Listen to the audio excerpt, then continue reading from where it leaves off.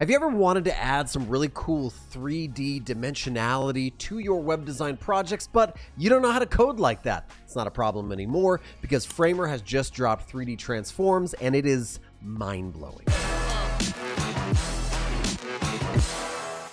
I have a responsive website that I'm building in Framer, and first I'm going to go through and play with some elements and show you all the different capabilities of 3D transforms, and then we're going to build a really cool 3D hover interaction. Let's jump down to a part of our landing page.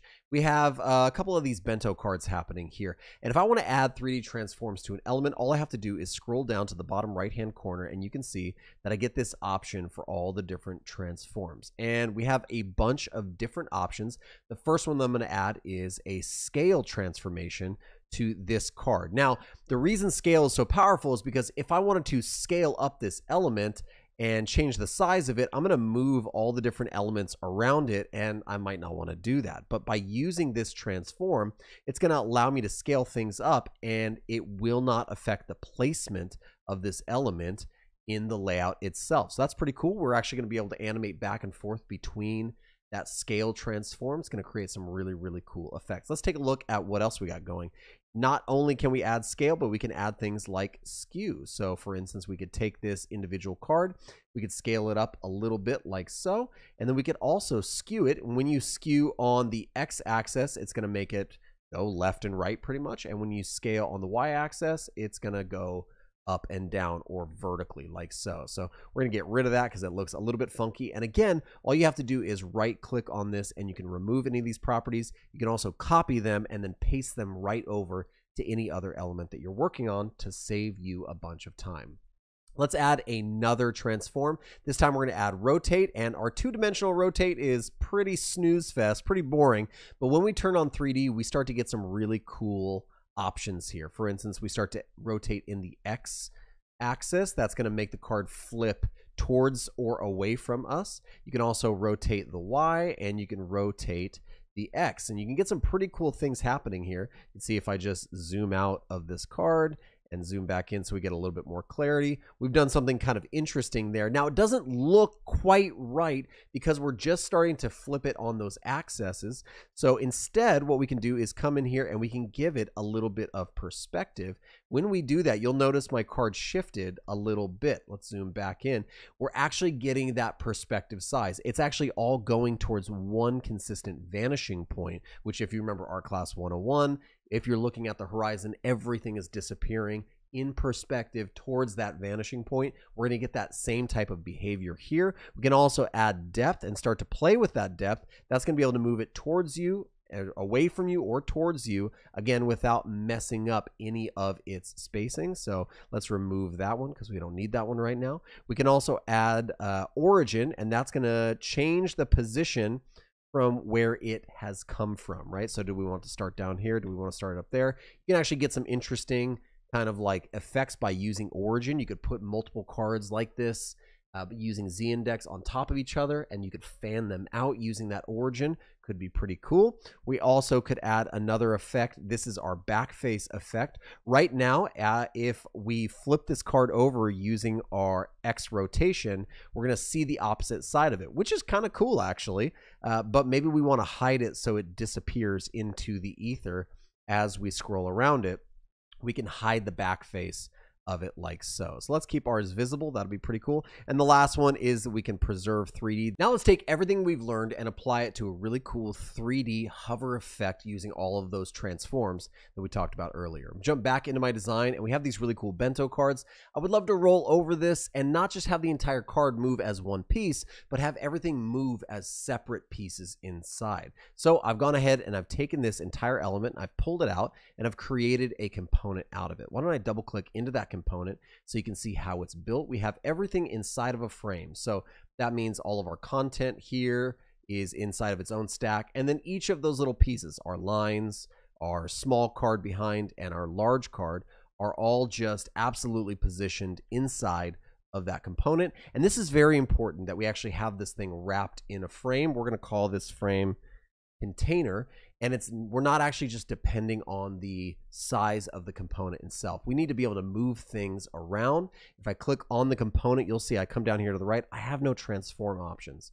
But if I create that container, I now have access to all the different transforms that could take place. So we see that it has 3D rotation on. Let's just go ahead and we had 2D. We're going to slap it over to 3D rotation. And we're also going to add a couple more things. We want to have some perspective. We would like to scale this card.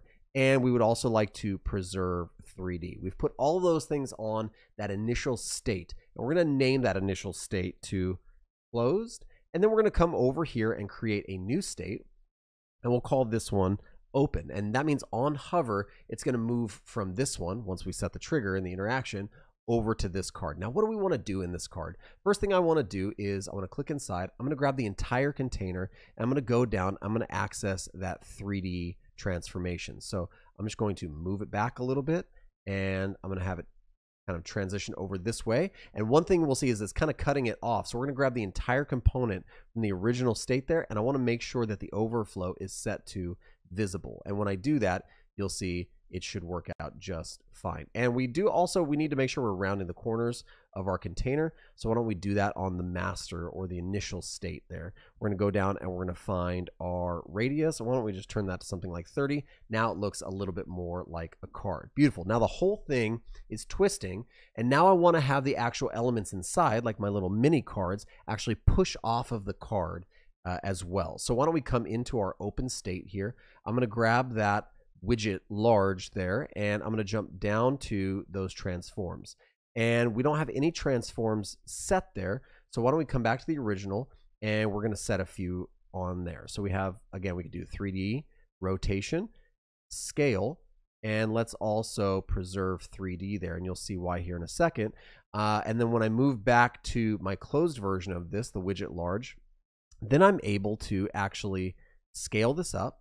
Why don't we scale it like so? And because the overflow is set to visible, things can drip outside of the component, which is really nice. We could rotate it a little bit if we wanted to.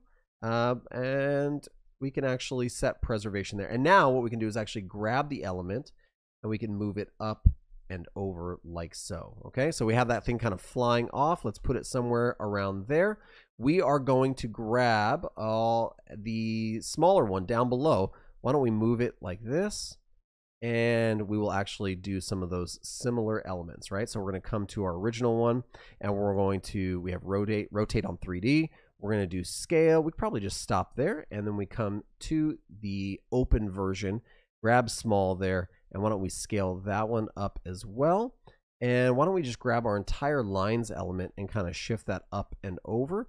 And now what we're going to do is grab the entire component, okay? And when we do that, we get our trigger element. So we're going to drag that over and say on mouse enter. And then why don't we grab this one and drag it back and say on mouse leave. Beautiful, just like that. When we come back, and actually we can go back into that and we can preview and see what it's going to look like. As I hover over it, I get that really cool 3D transformation that's happening. Now, there's a lot more that I could do to it. I could add a little bit of a looping or mirrored effect here. So why don't I grab my widget large and my widget small at the same time, and we're going to add an effect here.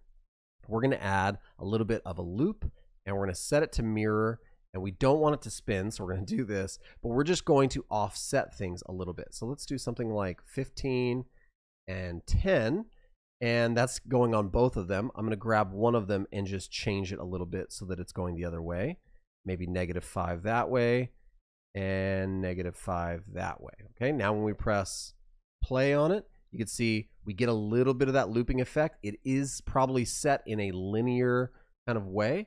Why don't we grab both of those again and just take them off of linear and choose something like ease in, ease out, press play, and now we get a nice kind of fun kind of easing or timing. And again, you can hover into this, hover out of it, just like so. That's perfect. So now we have our element, and we're going to copy this, and why don't we just paste this in place? We're going to take our feature card, and we're going to replace with, I think, inside of our project, we're going to replace it with that card. If we were to look at it how it is right now, as we scroll down, we can hover over it, and we get some of that really cool 3-dimensionality. So actually really cool that it shrunk the size of it. It works well for our bento grid. And that's it. That's how easy it is to create really cool interactions using Framer's new 3D transform effects. Let me know what you think about this down in the comments, and check the description for this file if you'd like to remix it and practice it on your own. Hope you're having an amazing week designing amazing things, making amazing things, and just making the web a more beautiful place. We'll see you in the next one.